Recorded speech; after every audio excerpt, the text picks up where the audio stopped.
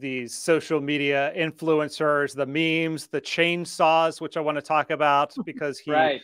his fan, there he is on the cover of in an AP article wielding a chainsaw. His supporters, there's videos of them running chainsaws. I even saw a guy with a chainsaw mask like walking into the voting booth. The title of this article for our listeners is "A Man, a Plan, a Chainsaw."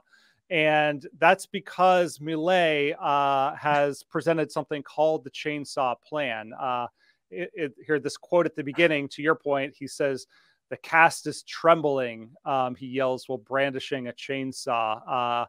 And he presented the Chainsaw Plan in central Cordoba province in June 2022.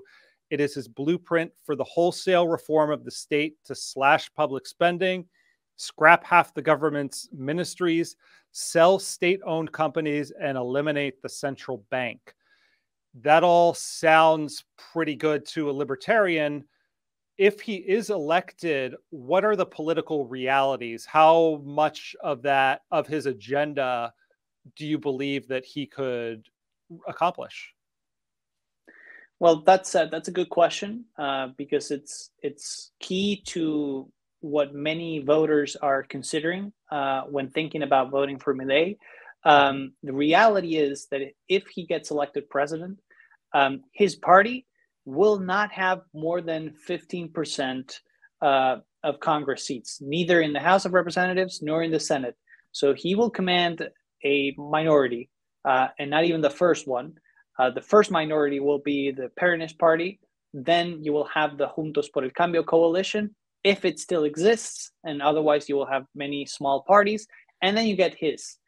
So he will not have more than 15% of all Congress people, which is going to be a problem for sure if he doesn't cut any alliances, you know? Now, the question is, after Bullrich's endorsement last night, and we're expecting an endorsement by a formal endorsement by President Macri, he hasn't formally endorsed him, but not officially yet.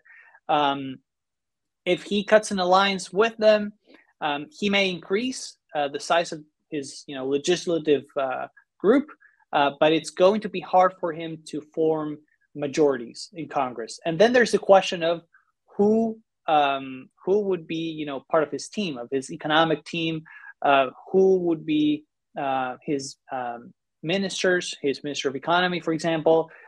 We don't really know much about that. There's some expectation that an alliance with Bullrich and Macri will provide him with the kind of people, he needs, people with the expertise, people who know what the challenges inside the state are. But it's unclear really what would happen. Also, because after, he won the August primaries and there was this panic, in markets, he sort of backed down in a way from his proposals, because before that he was just saying, he was talking about dollarization, but there were no specifics in the program, and it just seemed like he would dollarize the economy on day one, But after the August primary, and to try to calm everyone down, he said, dollarization is something that will happen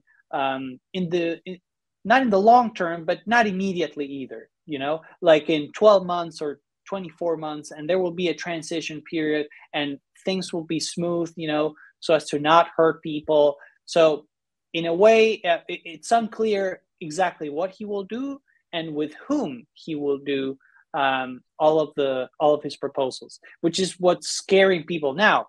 Many people on the center right are thinking, well, the election is over. Even if I vote for Milei, he's probably going to lose. But if he wins, he will not be able to do anything. So many people, what I sense these days is a lot of sadness, on the center right, just because Milei didn't do better on the Sunday election, and because the math doesn't really add up, neither for the runoff nor for a potential administration. But Argentina is like a Pandora box. Everything changes significantly, week to week, so everything could change. How much autonomy or how much cooperation would he need in order to push that what's really the central proposition of his campaign, the dollarization, the abolition of the central bank. Is that something he would have much leeway in doing, even if he had a uncooperative legislature? And is there a way, we talked about it a little bit at the beginning, but is there a way to implement dollarization, do you think, that would not create the sort of nightmare scenario that spooked the markets? Well, the alternative, to hyperinflation, if you want to dollarize, is to borrow money, basically.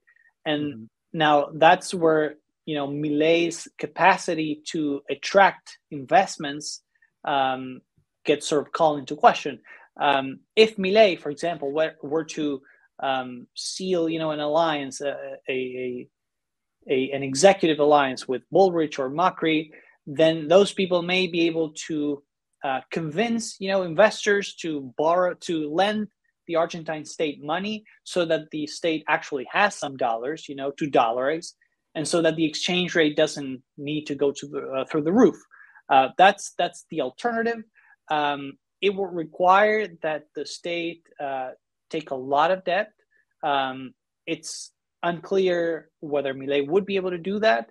And if he were to do that, then he would have to proceed with his fiscal adjustment plan much more quickly than expected, because he would have to pay that debt down, of course, and the state is already indebted. So that would be a problem. And what was the first question? I forgot about that. Sorry.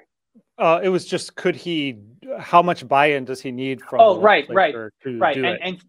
And he needs, and I'm not sure about technicalities. I think that he may have people on his legal team trying to figure out whether he could bypass Congress for many of the proposals that he wants to implement. I'm not sure he can do that. Argentine presidents do get a lot of leeway through decrees, but there are some areas in which it is constitutionally forbidden to issue decrees. I'm not sure if monetary policy fits into one of those categories. I don't think so. But it's likely that if Milei does something that Congress doesn't like, Congress does have the authority to override a decree. If Congress gets 2/3 of a majority, then they can override whatever it is that the government is trying to do. And so if that's the case and Milei can't get 1/3 of Congress to support him, then he would be in danger.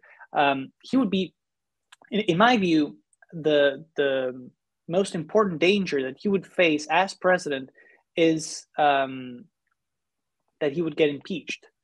Impeachment would be a real possibility, because if he only has 15% of the vote, he's just,